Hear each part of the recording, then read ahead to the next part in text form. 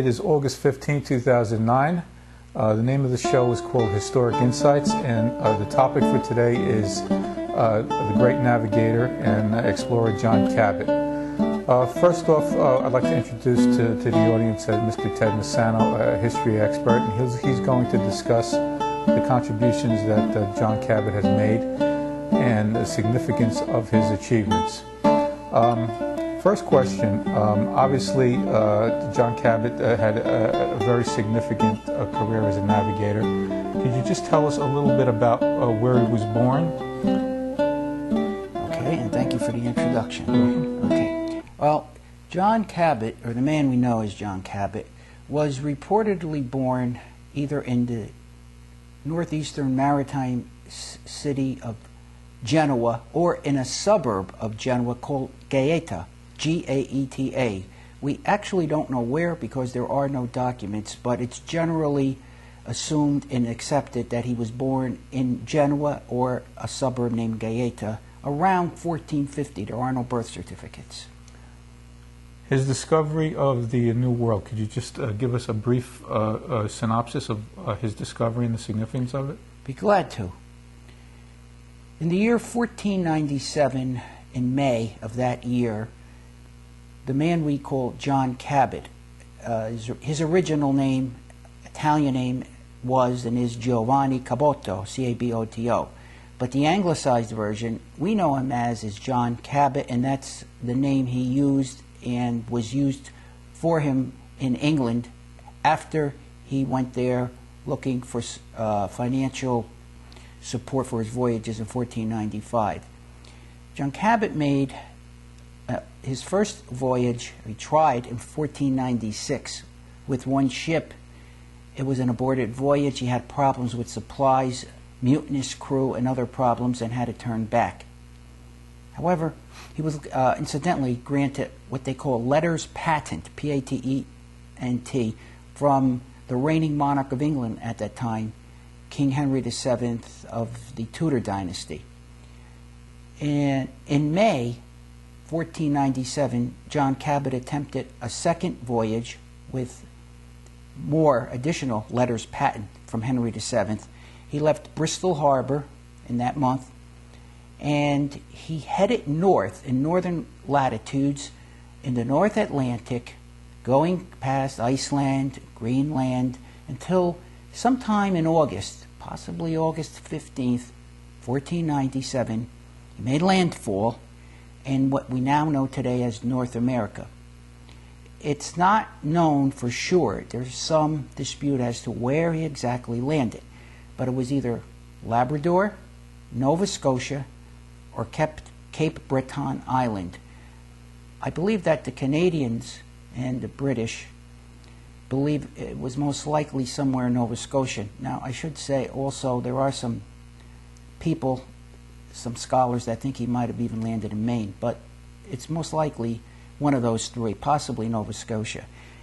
Then he planted the flags of England, of King Henry VII, of Venice, of which he was a citizen, and of the Vatican, of the papacy, because he had papal authorization for, or he wanted to show that he had authorization for his voyage from the highest religious authority at the time, which was the Roman Catholic papacy. It was before the Reformation. In terms of his strategy, it was more northern latitude that he attempted this yes. Voyage. Mm-hmm. What was his thinking, and was it correct thinking in terms of a strategy to get to North America quicker? Well, first of all, answer both questions. Yes, he did that. Yes, it was correct thinking. Why was that? Because John Cabot was an expert mariner. He was an expert map maker. And he had studied enough of the ancient medieval documents, everything available, the scholars of the time. A famous Italian scholar named Toscanelli from Florence, who Columbus also had studied. These guys, Columbus and Cabot, had grown up together or close by in Genoa, and they recognized Toscanelli as he made a famous map, Toscanelli map. But according to what I understand, John Cabot was aware, of course, of Columbus's first voyage and his other voyages, this up to 1497. I think it was, there were 2 or 3 voyages by that time, too. And John Cabot believed that he could get across the Atlantic Ocean faster on a northerly route. Columbus took a southerly route because he knew that the longitudes at the top of the globe, of the planet, are smaller than at the middle. For example, this is the equator. Longitude, if you look on any map, goes right up like that and gets smaller and smaller to the top. Latitude goes straight ahead. John Cabot was aware of this. He took that chance, he took the voyage, and he was proven to be right. Because he made the voyage in pretty good time, May to August. So it was approximately 15 days to get to North America, 30 days to get to North America. Which was pretty good at that time. And 15 days to return back to it was a good time. That would be your answer. Okay. Can you describe the ship? The Matthew was the ship that that he embarked on this voyage. It was state of the art in terms of technology. It wasn't that large, but there were a lot of advanced technology involved in for the time. Could you tell us a little bit about the ship, how good it was, what its strong points, what its weak points were? Okay, I'll do my best. The ship that John Cabot took from Bristol to the New World, as I said, Nova Scotia, Labrador, Baffin Island, was named the Matthew. It was named undoubtedly after his wife, who was an Italian Venetian citizen whose first name was Matea, which is the feminine Italian for Matthew. Named the ship after his wife.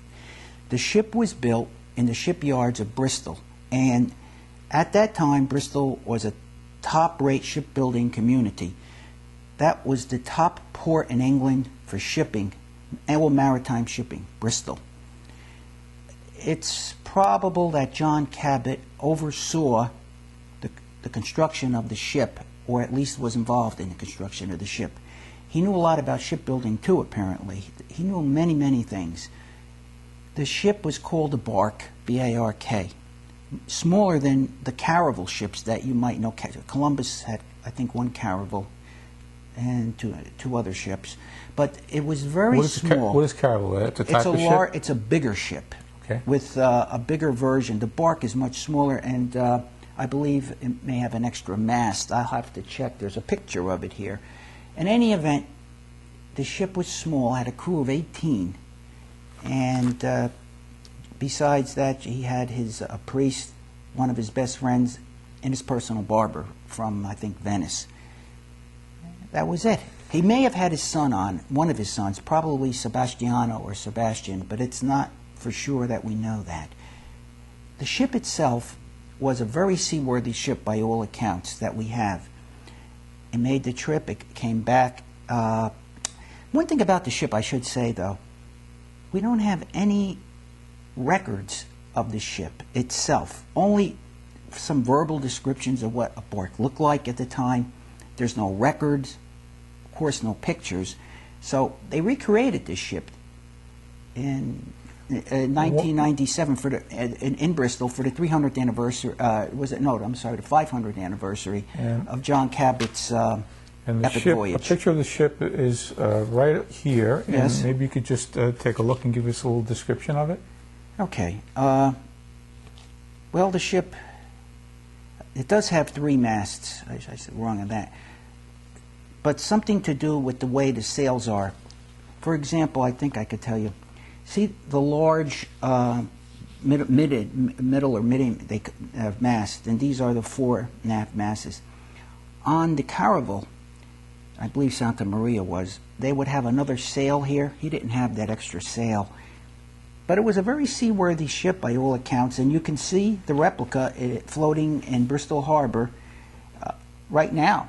Some of the records indicate that the technology used for caulking the ship was state-of-the-art. They used a cotton fiber. Yes. And previously it was a hemp and tar hemp